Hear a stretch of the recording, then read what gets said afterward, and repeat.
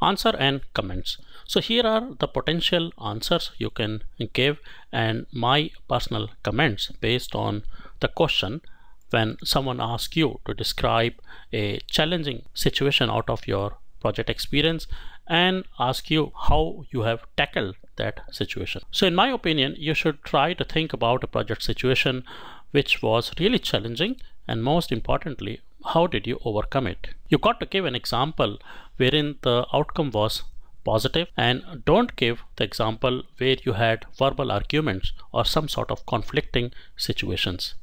It would simply create a bad view in the eyes of the interviewer, and I don't think it's going to help you in the interview at all. You can give situations such as an issue of communication with the client, but you could manage to overcome it by bridging those gaps of communication.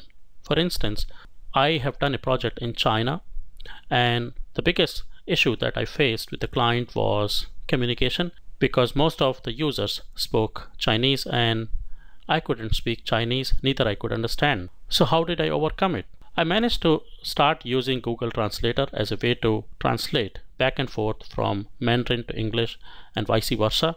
At the same time, while I was explaining it to them, I used to be slow and used to take the help of a translator to translate back and forth.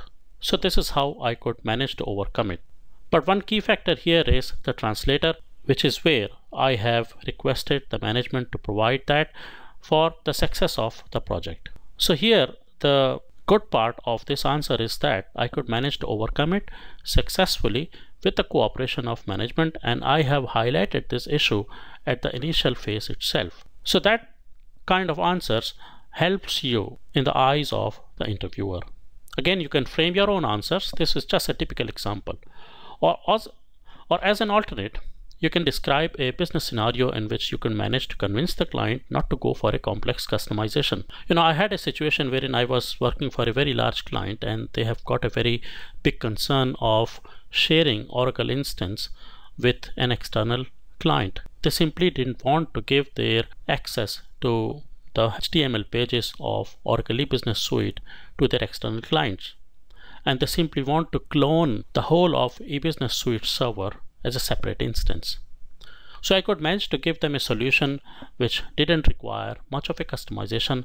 At the same time, the client got convinced, and it saved them not only a complex customization but also a huge amount of money. So this is how I could overcome it. So this is like another example which you can give, and the interviewer will look at you in a positive view. But don't give bad examples. For instance, you had a verbal argument with project manager and you could manage to overcome it by leaving the project. This is a very bad example. So don't try to give such examples which looks yourself in a negative view. All right, so let's proceed on.